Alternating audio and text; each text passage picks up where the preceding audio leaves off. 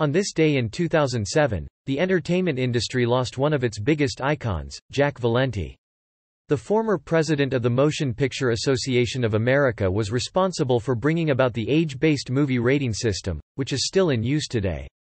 Valenti had a long and illustrious career in the movie business, serving as a liaison between Hollywood studios and politicians in Washington, D.C. for over 3 decades. He was known for his persuasive and charismatic personality, and was instrumental in shaping the way that movies were made and distributed in the United States.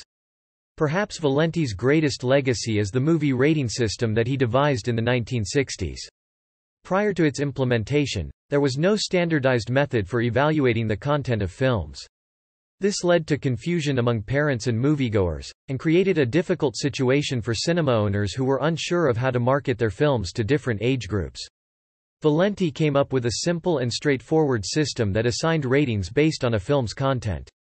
G-rated movies were deemed appropriate for all ages, while NC-17 rated films were considered unsuitable for anyone under 17 years of age.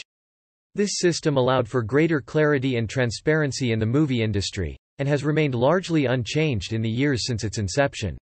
Despite his passing, Jack Valenti's contributions to the film industry have left a lasting impact on generations of movie lovers. His legacy will continue to be felt for many years to come.